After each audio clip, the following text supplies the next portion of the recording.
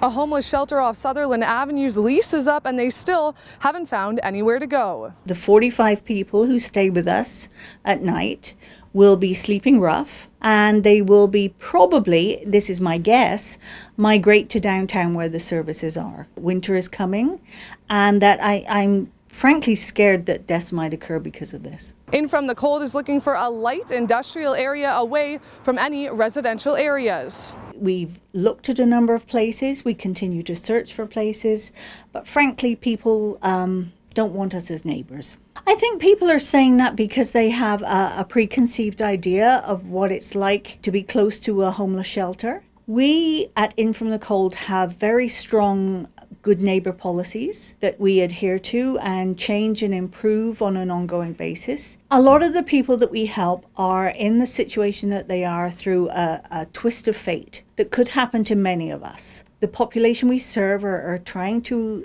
get their lives back on track, and we're here to help. Let's take away stigma, let's take away group titles, and let's look at the individuals. A number of the people at our shelter are working in construction, in janitorial. They're just trying to make the best of their situation right now. In From the Cold has been given a 1-month extension, but the future is uncertain with the new development slated to go up. For Castanet News, I'm Alana Kelly in Kelowna.